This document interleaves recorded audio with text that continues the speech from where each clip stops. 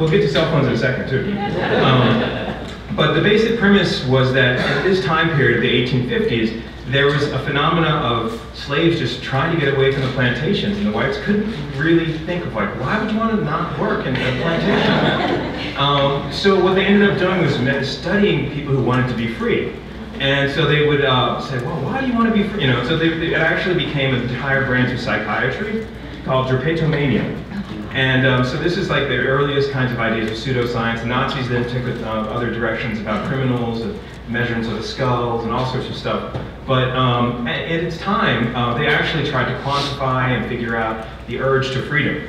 And I always find that quite amusing because, you know, imagine you're slaving away in a hot, plantation, picking cotton or something, and you're like, this sucks, I want to get the hell out of here. And they're like, wait a second, he's crazy. So the entire branch of psychiatry at that time, we literally started to try and quantify the urge to freedom. So as we fast forward to 2019, it's a really fascinating moment because social media, as we know, has a different kind of sort of economics at hold. And it's not the rural agrarian economics of the South, it's the attention economy. It's an idea that your app or your social media is an addiction engine. And the plantation, amusing enough, is of the mind.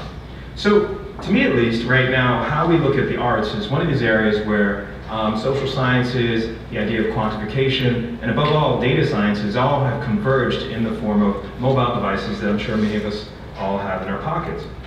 So can I ask everybody a quick question? How many have a phone, just out of curiosity? Yeah, 100%. And then let's break the demographics down a little bit. Oh, one person, no phone. Okay, 98.9. Thank you for 0.1 points. So from that demographic, you all are probably highly educated, college, so on and so on, credit ratings, mortgages, quantification, we can go down the rabbit hole there. Now, of this demographic, how many have an iOS device, like Apple-esque? All right, and then how many have an Android, out of curiosity, okay?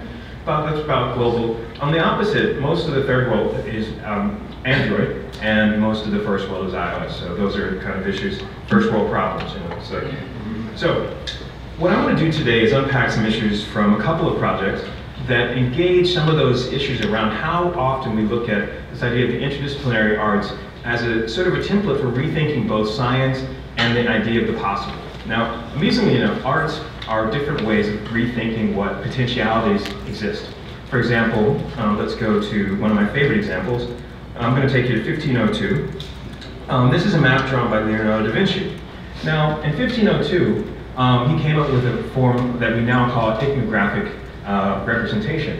Basically, it's putting a perpendicular point of perspective on a map that essentially you can then use as if you're in a stable vector above the landscape.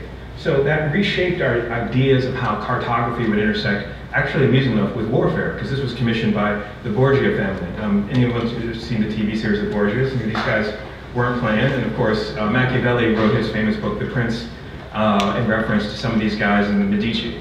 But they were at war, so this was a tool of war, and it was a better map to give the Cesare, I'm never sure if the name was Italian, correct me, Cesare Borgia, a better perspective of the city's defenses. Now, as we fast forward to 2019, amusingly enough, this is the same place from Google Maps. And what's fascinating is that that 500-year leap was a radical transition of perspective, but above all, the idea of potential without the technology. At that time, Leonardo da Vinci did not have satellites. So here we are in the 21st century where many of the tools and technologies have been imagined by preceding eras and then repurposed to actual tool sets that we all can use in a very specific methodology.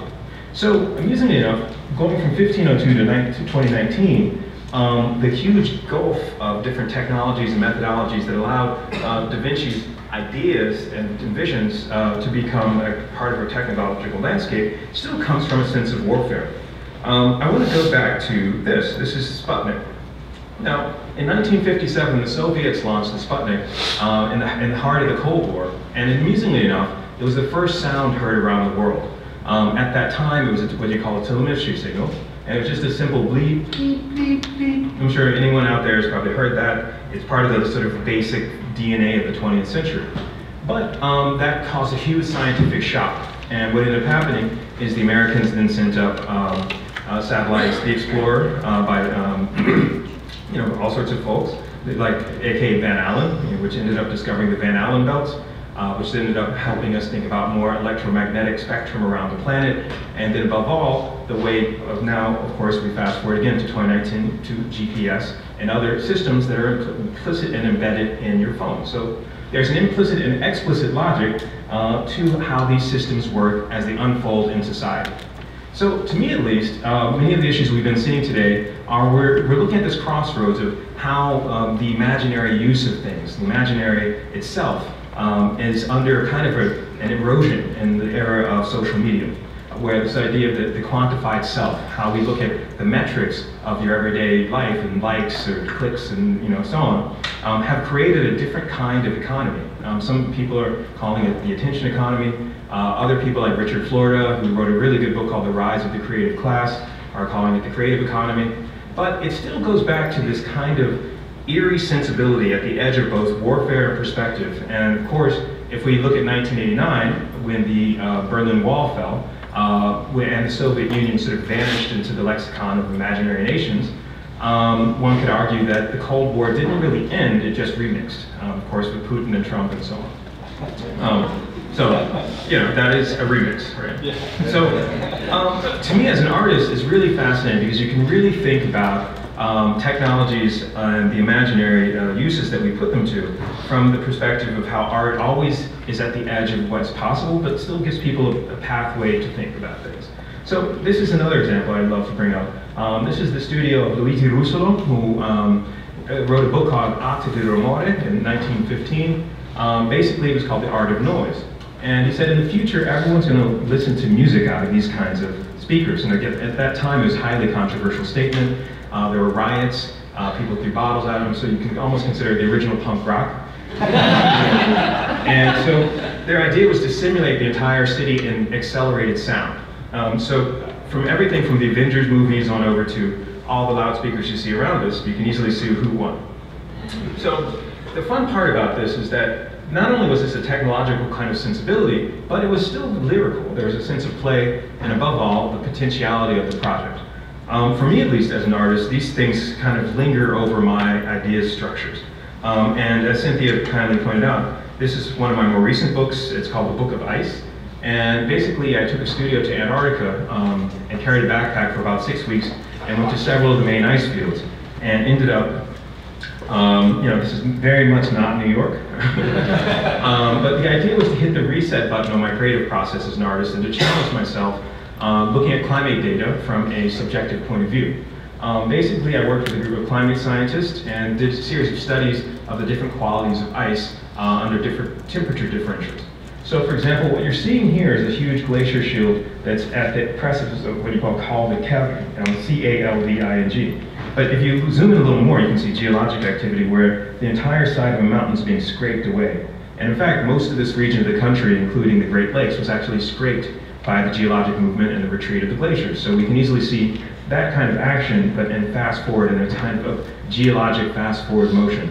And it looked like a nuclear bomb had gone off, in fact.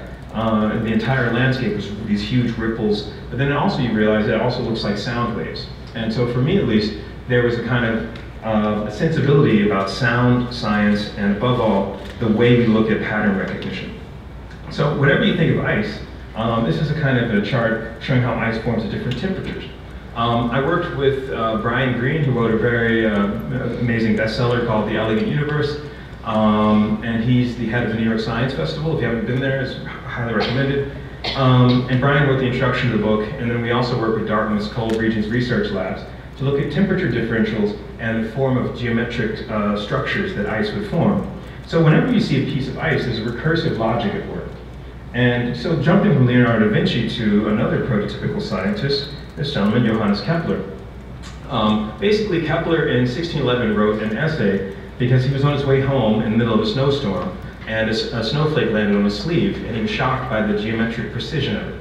So he went home and wrote this essay called Six Sides of a Snowflake, which is generally considered to be the first mathematical treatise defining how these kinds of patterns in nature could be defined using very specific equations. So the geometric form that you see when you look at ice actually, amusingly enough, it has a hexagonal shape that's folded in on itself over and over and over. So there's a kind of a stunning beauty in nature that actually is quite mathematical. And once you start thinking about that from the viewpoint of electronic music, you just think of it, everything is patterns. So when I was working on this project, we took Johannes Kepler's equations and did what you call a data solidification, and I'll play some of that in a moment. But the fun part about it was the idea that nature, math, and the everyday experience we all live are completely implicitly locked. One of my other favorite books when I was a kid was Gödel, Escher, Bach by Douglas Hofstadter, and that also kind of lingered over some of my memories when I was doing this project. But once you get the basic formula for it, you can kind of start seeing that formula unfold in real time. Whenever you walk through a storm, you're kind of walking through pure mathematical sensibility. Now, of course, coming out of hip-hop, I had to start thinking about some of the references from the urban culture that I come from. So this is Iceberg Slim. Iceberg Slim was a highly influential hip-hop poet, or proto-hip-hop poet in the 60s. And so there's a lot of people who call themselves Ice. You know, you got Ice Cube, Ice-T. If you got the white guy, you have Vanilla Ice. But he liked to kind of take photographs of himself sitting on huge piles of ice. And that was kind of his cool, you know. So Miles Davis, you know, at the birth of the cool. There's a lot of these kind of reference points, but he was highly influential in the 60s as a poet. And just really fun, kind of dark books set in the kind of quote-unquote ghetto. And really smart, really interesting. Also, he had a notorious haircut we now call the Jerry curl. But you don't do it, just avoid it. But the fun part is here you have the sense of poetic, lyrical quality and then the scientific quality. So how do you juggle those into a composition? So what I ended up doing was taking some of that, the math from Johannes Kepler and applying it to Maxim SP software, which allows you to do pretty good data sonification, data visualization. We took some of the equations, plugged it in, and started generating sort of fractal sensibilities of the mathematics of the piece. Began generating more finer, kind of refined versions of the equations, and became more and more, you know, sort of iterative. And finally, you actually get mathematically pure ice. So intriguingly enough, that was just one component. And for me, at least, the idea here is once you start thinking about geometry and sound, you can go back to the beginning of mathematics and music. The ancient Greeks, of course, we look at Pythagoras, Heraclitus. The idea of tuning the universe was an implicit component of many of the tuning systems that we call, you know, minor chord or major chord. For example, anyone who's studied music, you have the Phrygian, Lydian, Aeolian, all of these were different kind of chord structures that the ancient Greeks felt would attenuate you to kind of the mythologies of their time. But for me, it's still grist for the materials that I use for sampling. So I sample data. And I'm using this is a remix of Bush and Obama's face, for example. You know, to kind of get Photoshop of the mind here. And so the pun here is that once you have the kind of data set of any particular given, you can remix it. So that makes the idea of an unstable narrative, an unstable subjective engagement with the materials around you. So the pun here is not only is there a sense of humor, but there's also an eerie sensibility about the instability of an object. If you look at most of Western culture for the last 1,000, 2,000 years, there's been this sort of fascination with permanence. You know, if you look at monuments, if you look at paintings, if you look at all sorts of stuff, this desire for permanence has sort of lingered over the entire discourse. But once things get digital, you have this notion that the impermanence of things, the acceleration of things becomes the basic vocabulary. So what we're looking at here is sort of a crisis of perspective. And again, going back to that Da Vinci kind of idea of looking at it from above, perspective changes everything. So when I was working on that project, here's some of the temperature differentials we were looking at. And again, Dartmouth's Cold Regions Research Labs, we were working with a group of scientists there. Ross A. Virginia is the dean of the environmental studies schools there, helped with this. What we did is take all the data, plug it into different music patches, and we're able to make what we call a generative composition that would be mirroring weather patterns, temperature differentials, and other things. So it's called algorithmic musical transcription. And being able to take data patterns and then use it to generate hip-hop, techno, dubstep, it's just pattern generation and pattern recognition. So for me, at least, as an artist, these are kind of my new palette. If you begin to think about the 21st century art kind of moving forward, your average child will be growing up with the sensibility that there's a data-driven society around them, and they'll be engaging that as a basic foundation. So this is stuff that I think is very current, but also has a pretty good sensibility in the rear view mirror. Some of the other artists I've been looking at when I was working on the book is we had a series of initiatives where we wanted to dimensionalize the project, and we ended up taking it to a bunch of museums. It premiered at the Metropolitan Museum in New York, and the other version of it was a multimedia symphony hosted by Robert Redford at Sundance. And you went into the room, and there are all these loops of different kinds of ice melting. And depending on where you were in the room, basically you would get a sensibility to be hip-hop or techno or so on. So you'd have to walk around in a sort of quote-unquote processional space made by the sort of sound waves. And so there's some fun ways to engage all of this, ideas of impermanence, but still look at it from the viewpoint of contemporary art. One of my other kind of inspirations is Yoko Ono, who's generally considered to be a Fluxus artist from the 1950s and 60s. But Yoko, I produced some of her work over the years, and she has an album called Yes, I'm a Witch, which I helped sort of produce with this material. But the pun here is that their artists in the 60s, like John Cage, Merce Cunningham, Robert Rauschenberg, all of those were artists who actually were engaged with science. And there was a group of scientists who engaged artists called Experiments in Art and Technology at the Armory in New York in the 60s as well.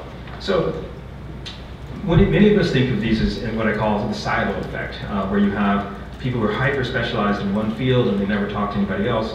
And this is the anti-silo. So for me at least, when I was in Antarctica, I ended up setting up a series of what you call open source initiatives, and I made an album called Of Water and Ice. And the whole album is based on my compositions made in Antarctica, because Antarctica is the only place on Earth with no government. And essentially it's a commons, a creative commons, so to speak.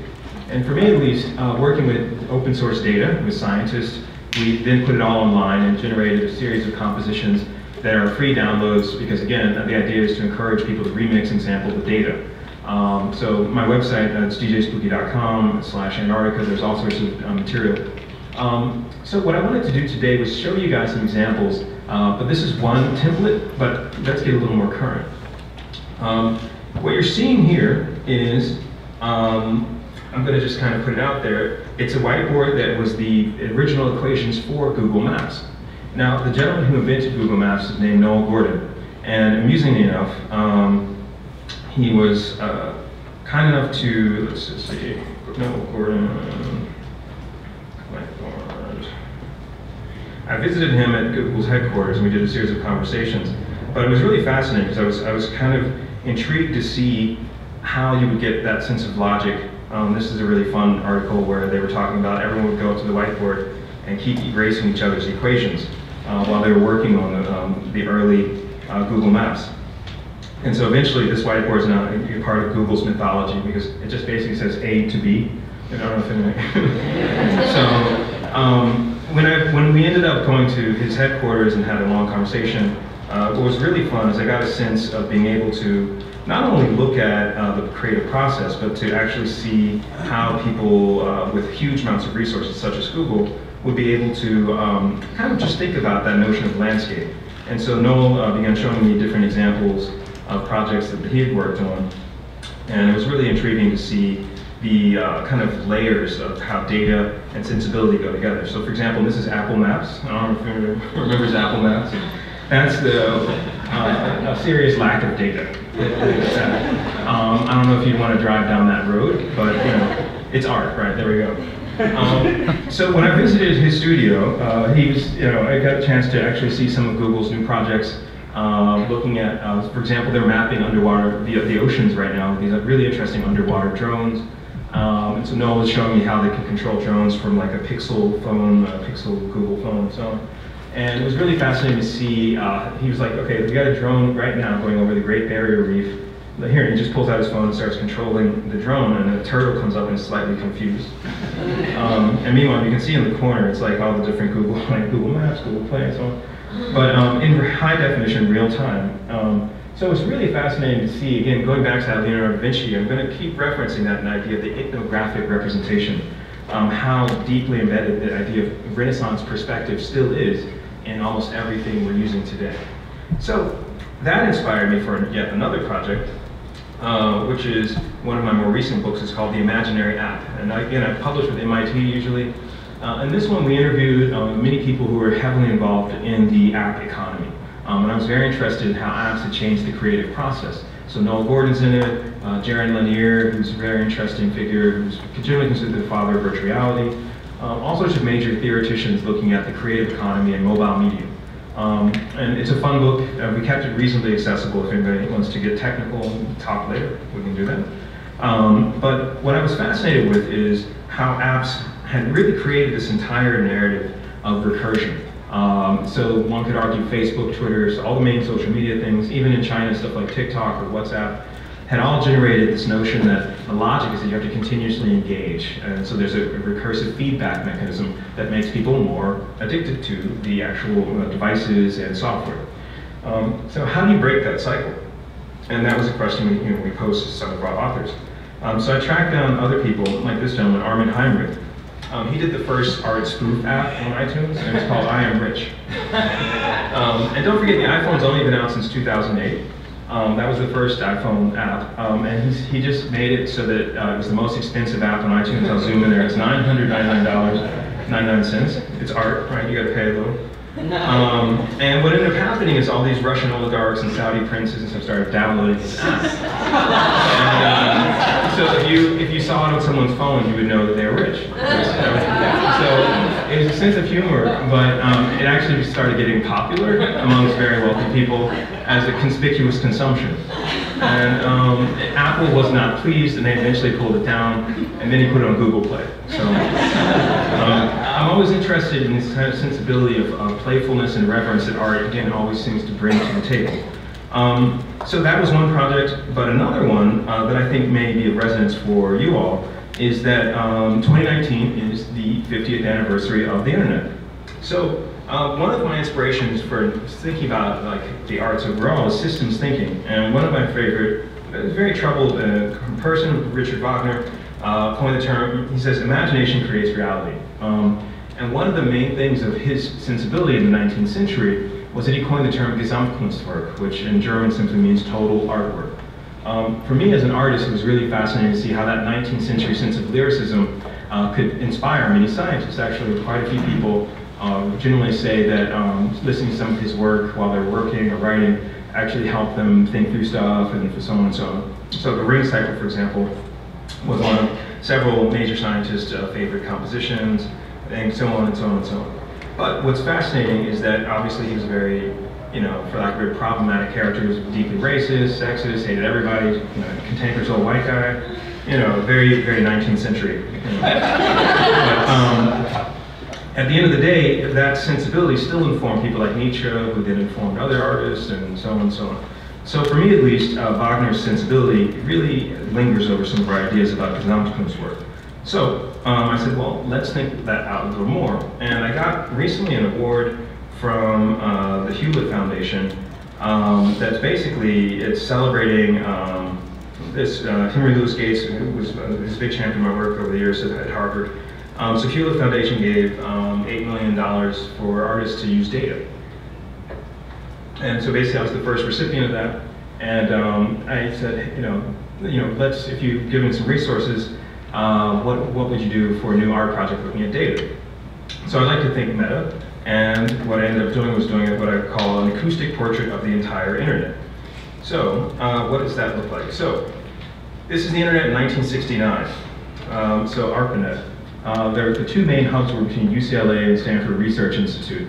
And what I ended up doing was thinking about the law of exponential growth and how the internet had become this massive structure that's one of the most intricate and complex mechanisms human beings have ever made. And how would you turn that into a composition? Because obviously it's always churning and changing, and there's always all sorts of Internet of Things and other kinds of devices coming online and so on and so on. But back then there was a simple elegance to how you could look at this large-scale phenomena, but from the very beginning. And again, this still comes out of the Cold War psychology I was talking about earlier, with the Sputnik and so on, because it was meant to be on one hand a research tool and on the other hand a communication system if there was any conflict. So what I ended up doing was tracking down a gentleman by the name of Dr. Leonard Kleinrock and asked him to help narrate the project. Now, if anyone's, I'm a big fan of Werner Herzog, so we engaged some of his footage. And Werner did a piece about Leonard Kleinrock, which was called Lo and Behold. It was about the beginnings of the internet. So I'll just play you a quick clip, and then you'll see what I mean. We've just entered a historic site here at UCLA. This location is where the internet began, and it began that piece of equipment. That's the first piece of equipment ever put on the internet. It's what you call a router today. This was 1969. In October of 1969, we had this first switch here at UCLA, and by October, we had the second switch up at Stanford Research Institute. The experiment we wanted to perform was to send a message up to SRI. Now, what kind of a message should we send? A really good one, like Armstrong from the moon, he said, a giant leap for mankind? Or Samuel Morse, Without God What? Or Alexander Graham Bell, Come Here, Watson, I Need You? Those guys were smart. They understood public relations and media. We were nerds. We didn't have a message prepared. All we wanted to do was log in from here to SRI. To do that, you have to type L-O-G. And that machine will type the IN. So we're ready to go. Type the L, you get the L, type the L. Type the O, get the O, got the O. Type the G, get the G. Crash. The SRI machine crashed. So, the first message ever on the internet, by accident, was Lo, as in, lo and behold. We couldn't have asked for a more prophetic, more powerful, more succinct message than that. So here we are years later, and this machine and that message launched what we now call the internet. This is Len Kleinrock at UCLA. Here we see the first router, the first piece of equipment of the internet ever. Let's look inside. This machine is so ugly, it's beautiful. And there it is, technology from 1969. This is the machine that launched the internet. So I'd like to welcome you tonight to DJ Spooky's Entertainment. All right, so it was a real pleasure working with him, and we got basically a sensibility of how sort of the large-scale structures of, again, the law of exponential growth would be able to affect the evolution of the internet. So this is one of the concert pieces. It's going to be touring. There's going to be an exhibition at the Whitney Museum around October 29th, which is when the first message was sent in 1969. So we're going to have a big happening at the Whitney Museum in New York. You guys are all invited. And basically, so when you start going from, like, for example, these early tube hubs with small spokes, going to a VR symphony where I'm able to control, that's me wearing all this VR equipment, and I'm controlling a string quartet, and I had the San Francisco Girls Chorus singing the early binary code of the internet at that time. So they're just a chorus of young women saying 0, 1, 0, 0. And so I'm sampling them and then rerouting it to, so you can see these smaller hubs connecting, and then the string quartet is being able to play the data sonification I'm grabbing with the VR gloves. And you know, we had this premiere in San Francisco. Many people from the sort of Palo Alto community came out, and it was a multimedia kind of concert. But again, based mainly on data sonification and the arts and the intersection of art science and data science, really. So eventually, you start seeing these huge volumes of different networks and nodes. And the women are, regretfully, they're all wearing black, but they're kind of silhouetted against all the hubs and nodes of the internet. And the string ensemble is still playing, and I'm sampling them through the software. So this was an art initiative. It's going to be going to museums and galleries because this year is 2019, so maybe it'll come here next year, we'll see.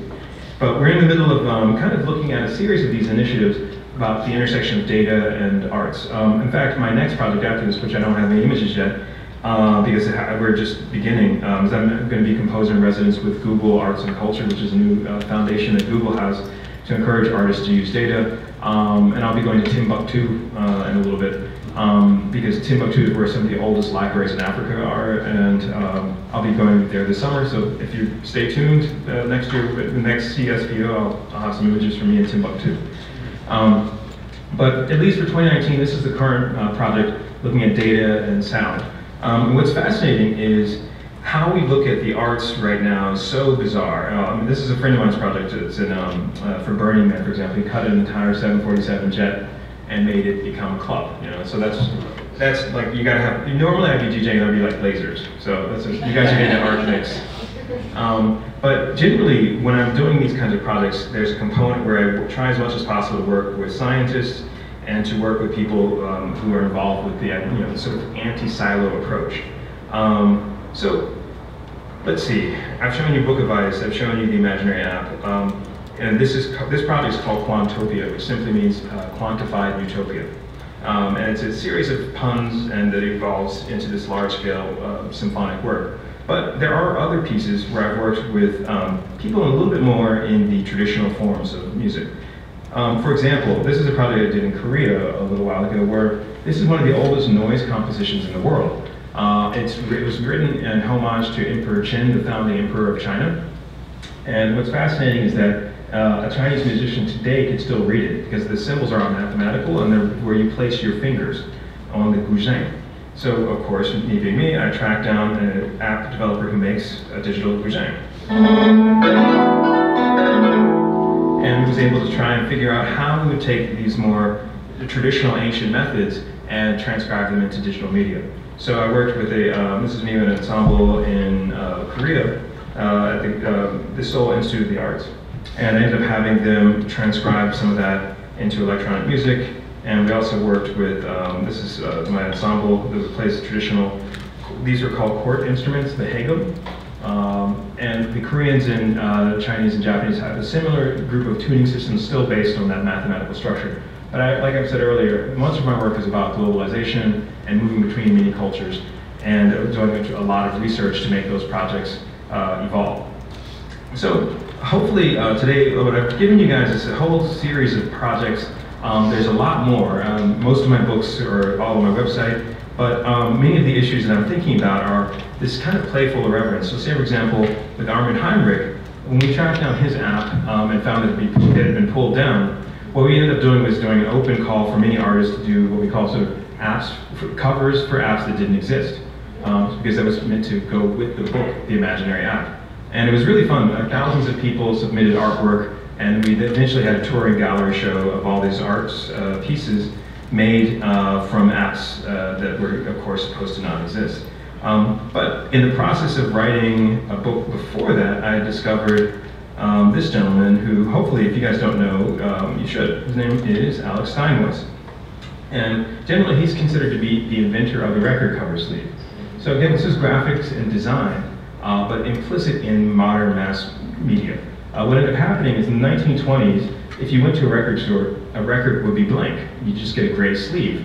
So one day he went to Columbia Records and said, why don't we put an image on the sleeve to give people a sense of what it sounds like? So generally he invented the record cover sleeve, which one could argue to change the course of visual literacy of the entire 20th century. So this is generally considered to be the first record cover sleeve.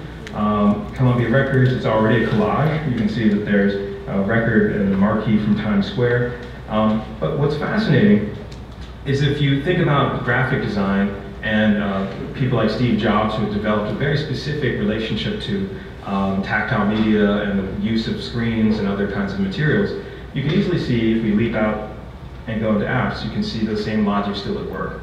So they're going from analog to digital. It doesn't mean there's a loss of literacy, it just means there's this transference and a translation.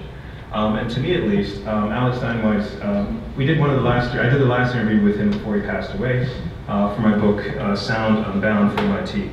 So all of these are projects that are kind of placeholders between when I'm working on other things, but in general, I try as much as possible to keep an active process going. And that's something that is critical in this time when the media and everything is changing so rapidly.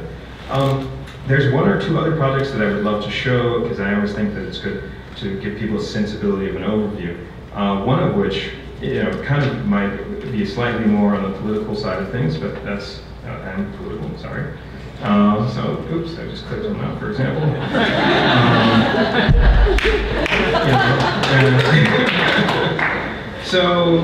I began this discussion with Derpetomania, which is this idea of why would slaves want to run away from the plantation, which I thought was always amusing, but that was part of a project where I was doing a series of films where I helped executive produce, it's a 5 DVD box set called Pioneers of African American Cinema, where we had the first directors, African American directors who worked with Library of Congress, But that was an antidote to a project by D.W. Griffith called Birth of a Nation.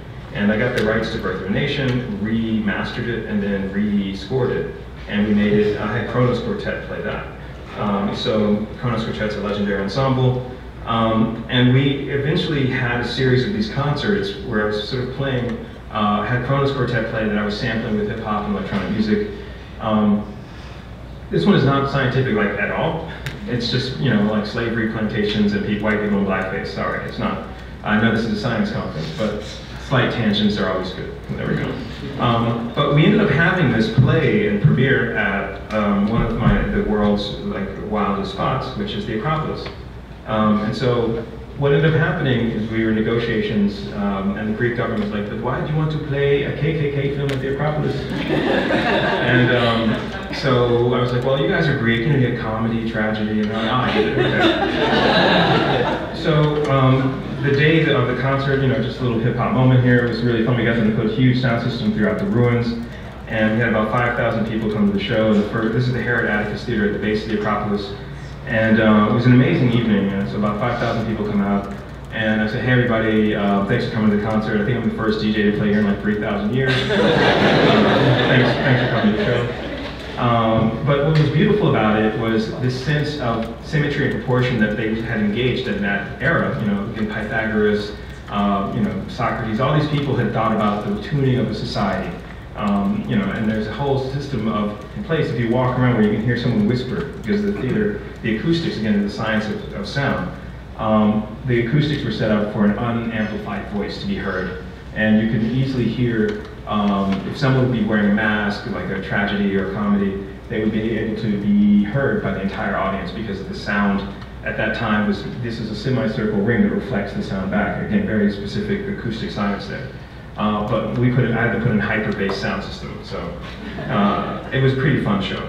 So, with that said and done, I did want to leave some time for questions, but before we actually wrap up, I do want to say many of the projects that I engage are always kind of meant to be a conversation about potentiality, and one of my favorite friends and supporters is a gentleman by the name of Ai Weiwei, who, if you don't know his work, he's a great guy. He's been a big supporter of my work over the years. But we always have had a series of conversations about what he's experienced with oppression in China, based on the fact that he was an artist who worked with a tremendous amount of political activity around pushing the Chinese government to recognize the arts in a different way. And here in the US, where perhaps there's other systems that create other kinds of problems. So people like him or Yoko Ono are big inspirations to me. As much as people like, I don't know, Vandana Shiva, if you don't know her work, she's an eco-activist, and she's been a very big advocate for planting trees around in India and really engaging the mechanisms of rural agrarian cultures to fight back against like Monsanto and the genetic blocking of seeds in India, for example. So I very much like to try and work with people across different cultures. And yeah, by way of finishing that, I do want to say it was a real pleasure to hear your president earlier today. And like I said, just want to show you something really I think you'll find kind of fun. Usually there would be like thousands of people. This is DJing like a little while ago. There's all these, you know, wild young women throwing their bras on stage while they sit down. That's me DJing. But yeah, that's with like lasers and the crowd is jumping. So you guys are getting the art mix. So just keep that in mind.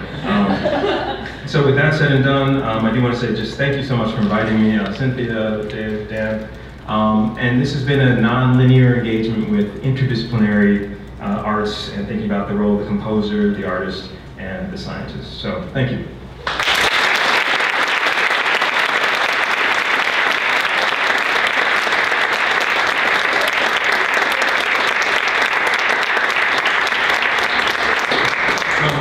They asked to leave some time for questions, which I'm happy to do. So, thanks for a really great talk and very visually compelling. So my question is about how you manage being in this kind of liminal space where it seems like on one hand you're sort of critical about the attention economy, and on the other hand you're deeply engaged with technology and with Google, and I'm just wondering how you balance that, and if you have tips for people who also see like the costs that can potentially be there, but also the benefits from technology? How do you live in that space in between? That's a great question. The eerie thing right now, and I keep using that word eerie because it's almost like the term uncanny has been overplayed. There's so much, we're in an uncanny time at every level. It's navigating this is the strangest time of human history. I mean, there's no question that we live in a data-driven society, that most people are not necessarily engaged with the technology around them in a way that actively, like lets them get under the hood, so to speak. So there's this kind of surfing on the surface of things. And so I'm trying to figure out, from my own perspective, just how do you play with history and play with the present in a way that allows the future to breathe a little more. And when you see so many kids engage with social media and so on, that's radically changed their perspective and narrowed their sense of choices. That's my own take on it. And I'm happy to get into a debate about that. But so there's no necessarily silver bullets per se. It's more a matter of using the tools at hand. And I played Dungeons and Dragons in the 80s. I don't know, that gave me some tools when I was a kid. But generally, I've always had a sense of irreverence, and I'm not really keen to lock into any one particular thing. So I've been sort of nomadic with my aesthetic. But I will show you one example of a controversy that became amusingly twisted. I remixed this weird thing online and changed the font to say explain the difference. So the white woman on the left with the M16 versus the Arabic woman on the right with the AK-47. The white woman on the right forwarded this to a whole bunch of gun enthusiasts on Twitter. And I was hiking in India near Varanasi where the Buddha was born. And my phone started going crazy. That's some of my photography dealing with the Ganges River is sinking, and you can regretfully, this is a stunningly beautiful area, but the water should be higher. You can see where the brown is. That's where the water should be, but the Ganges River is dying because all the glacier fields. Anyway, this is a product of National Geographic. My phone starts ringing and getting huge amounts of alerts and messages popping up. And I was like, what the hell is going on? I'm hanging out with like cool Indian musicians and like a nice area. And my phone kept going crazy, so I finally turned off all alerts, and I was taking a tuk-tuk. Yeah, so from friends of mine like, Paul, all these gun nuts online are going crazy at you for this, that thing you posted. And I was like, what, this? And so the white woman was like, DJ Spooky, damn you, I got some guns for you when you come. I see that you're in India. And I was like, okay, the Arab woman never got in touch. But all these gun nuts were like tweeting at me and like getting like death threats and like crazy. I didn't delete it. It's quite intriguing to get even bots and like how, what you call computational propaganda and other stuff. So my Twitter address had been forwarded to all these weird gun and like right-wing forums and was just going viral because this image, I guess the remix was just the font. There's another version, but this is my remix, and I posted it, and she had seen it, and then forwarded it, and then right-wing lunatics. They're very vocal and active. So yeah, I was doing a project in India about the Ganges River and like data of like water pollution, and that was one of the more like hanging out with very relaxed, pleasant Indian folks, and just that was one of the more paradoxical moments. Like here you are in a incredible vista of humanity, and like right-wing toxic people are using social media to kind of go insane at you. That one day I'll probably turn that into an art project. But meanwhile, I'd rather hang out with them. But I saw someone else had their hands too. Sorry if that was. I hope that answered the question. A little bit of storytelling.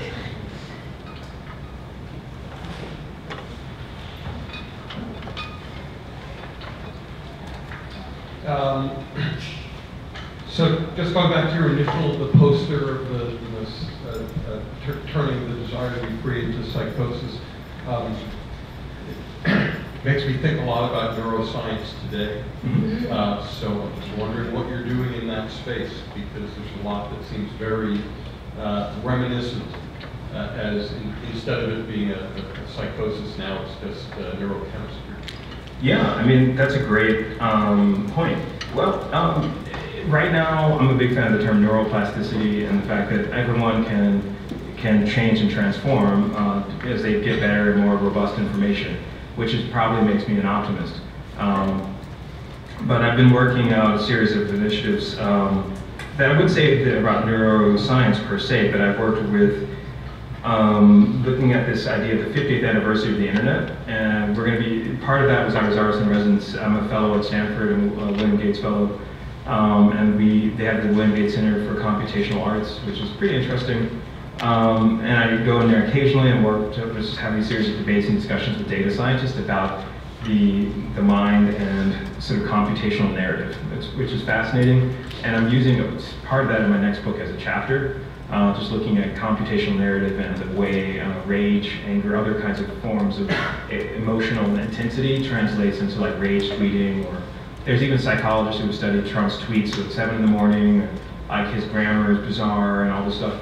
And there's a book called Duty to Serve about a group of psychoanalysts who study Trump for narcissistic personality disorder. I mean, yeah, we live in an era where the president himself is basically a Twitter bot, you know. So it's very postmodern. But just on a slightly lighter note, there are people who are scientists looking at data and narrative who I've worked with over the years. This is Sir Tim Berners-Lee. Generally, he's considered to be the person who wrote the first source code for the first web page in 1989. And so these are some of his issues around what he called the semantic web. So looking at how we weight language mathematically, and forms like code of HTML, C++, and so on, JavaScript, have translated into this entire ecosystem. And it was fascinating to see his perspective about language and semiotic theory, because he wrote the first source codes for this at CERN in Switzerland. And it was fascinating because he did that as an open source initiative because it was in a public forum, whereas if he had done it in a more private corporate thing, one could argue the web is the largest transfer of wealth in human history. And you know, there's a lot of studies that show different aesthetic approaches to how people look at cognitive capitalism, which is another issue going back to your sort of neuro kind of science approach. If you ask me the same question after the summer when I'm done with the book, I'll probably have a better answer. The book's called Digital Fiction, The Future of Storytelling.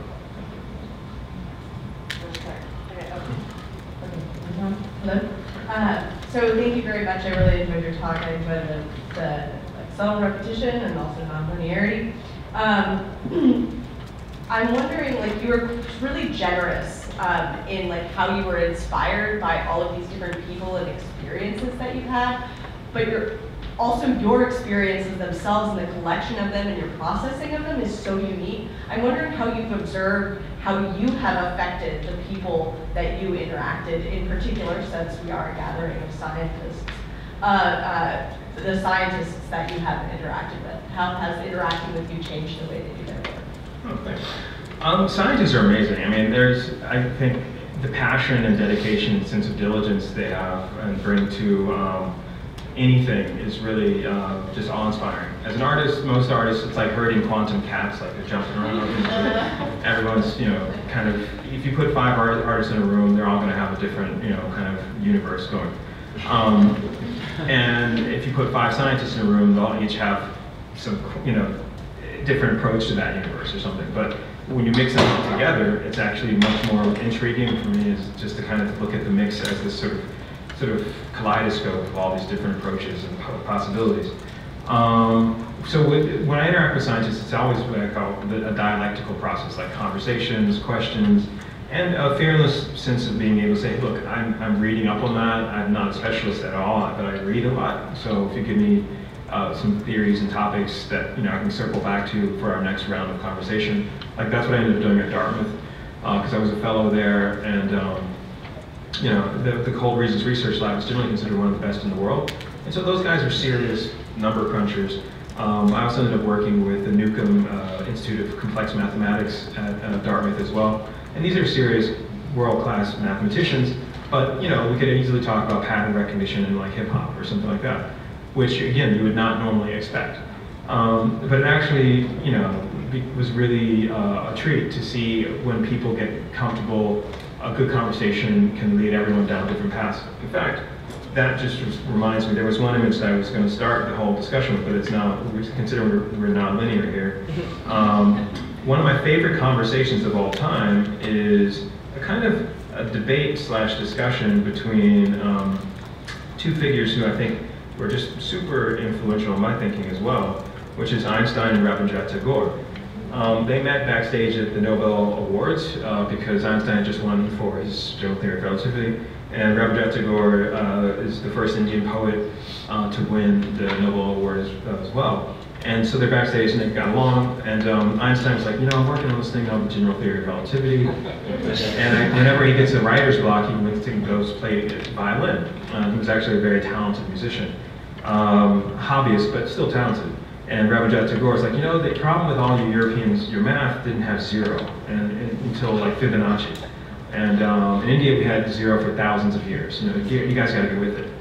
So they eventually went back and forth, good conversation, and then they decided to record it and make a book called On the Nature of Reality. It's a really interesting book between a physics person and a really interesting poet.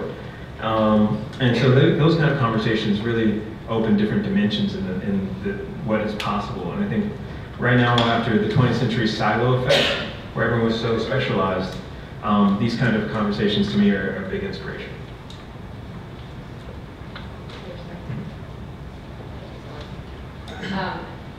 Hi, thank you. So I was, when you were talking about art being this space for sort of potentiality, that struck me, because I often think about art, particularly abstract art, as being almost these placeholders for us. You know, like looking into the future, these things that we can't necessarily wrap our heads around, and having it held there so that one day we can kind of enter into this space. And so I was also really struck then about thinking about taking something as complex as the internet, turning it into sound, and allowing it to be something we can digest. And so I wonder if you're thinking about ways that we can take other sort of complex issues like climate change, economic inequity, food resources, and think about ways that we can kind of take these complex issues and convert them into something we can kind of wrap our heads around in a way that we also don't feel so overwhelmed by these problems that we're facing. And so I just wanted to kind of get your ideas on that. Yeah, no, thank you for that.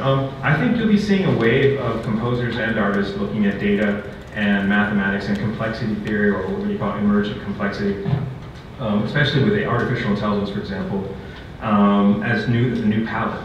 And one could argue right now that it's still a little bit in beta.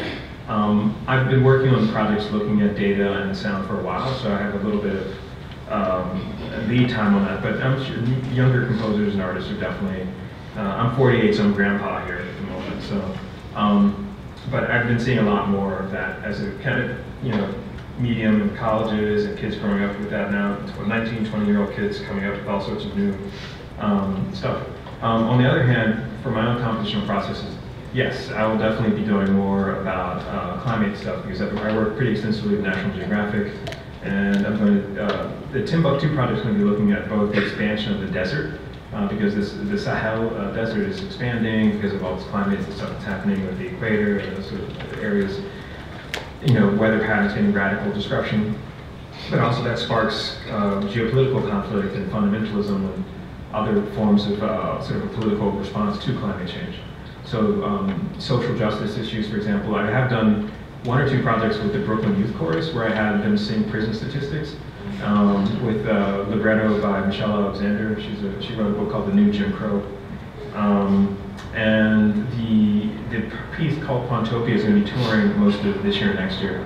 So the year after that, I definitely am going to be looking at computational propaganda. And I'm very interested in how these kind of emotional narratives can be triggered, like, for example, the anti-vaxxer movement that's been, there was a recent article where a young man rebelled against his mom, and he went and got himself immunized to measles, even though his mom was like, you're gonna get killed. We've been seeing all this stuff on Facebook saying that you shouldn't get immunized. And so he's actually now leading a big group of young people to get immunized, because New York is going through a whole, you know, crisis right now, mainly because of the computational propaganda, and no one really is quite sure who's funding or where this is all coming from, but those kind of things are really intriguing to me, and the sort of the politics of perception. So, and by the way, I majored in macroeconomics, philosophy, and French literature. Totally useless degree. So at Bowdoin. So, when I moved to New York, the way to make a living was to DJ. But yeah, thanks. Paul, thank you very much. Wait, there's one.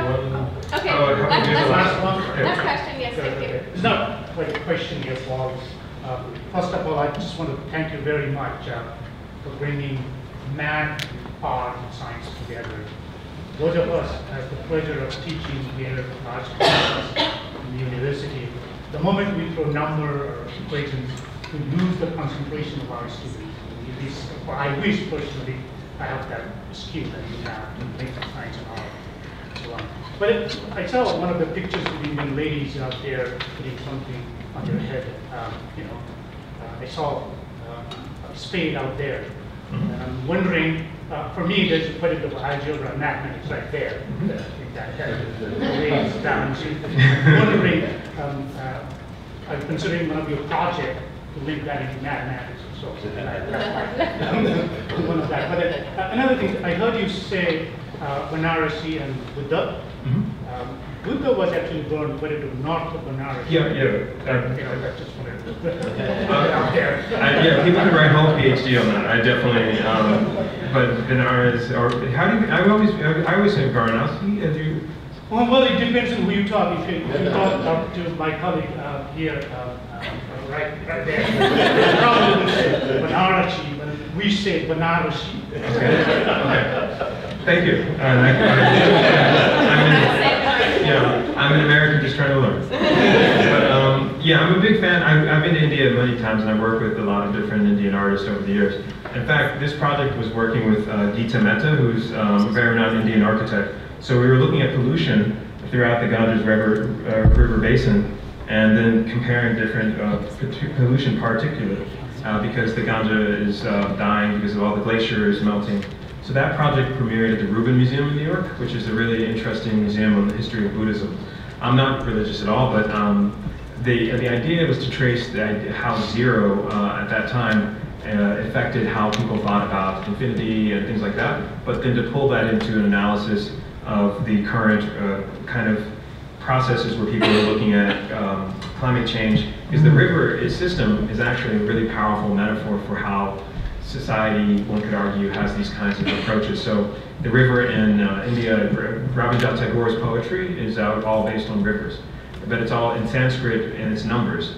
So Geeta Mehta, we had a crew of her Columbia University graduate students help, and we went to India for about 6 weeks, and we met with Indian mathematicians, and people think the river is holy, and there's all sorts of amazing stuff. So the mathematics is tied to the mythology, and the mythology goes into all sorts of other tangents.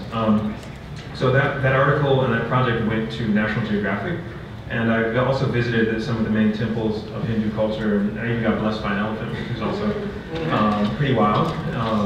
So Madurai, Chennai, all sorts of different cities. There's the Temple of Meenakshi is where we met many of the main musicians.